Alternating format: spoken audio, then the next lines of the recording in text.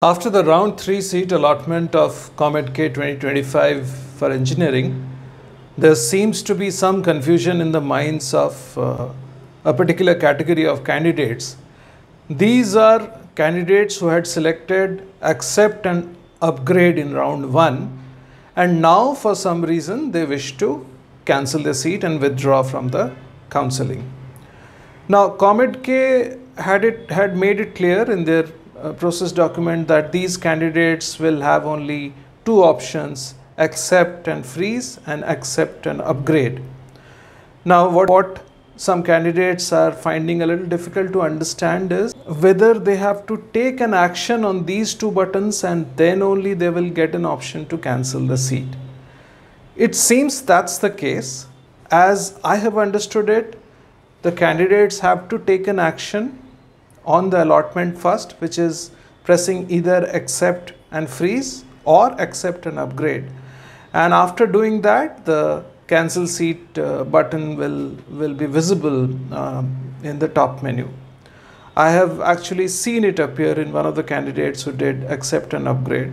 Still, there's a lot of confusion in the minds of people because a lot of money is at stake and the seat cancellation deadline is approaching.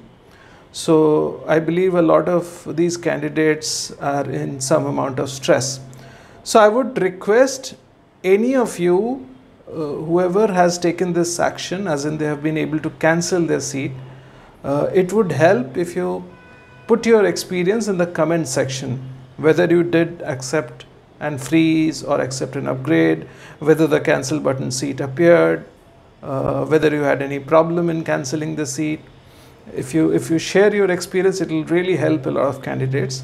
I can understand it is not very intuitive.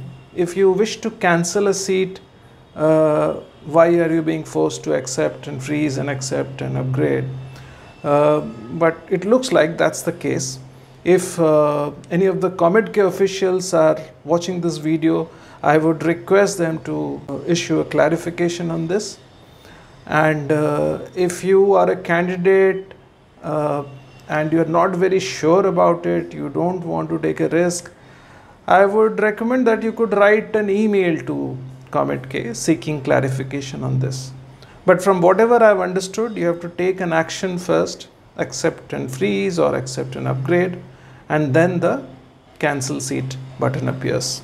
Like I said, I would encourage anybody who's been able to cancel his or her seat, please share your experience in the comment section.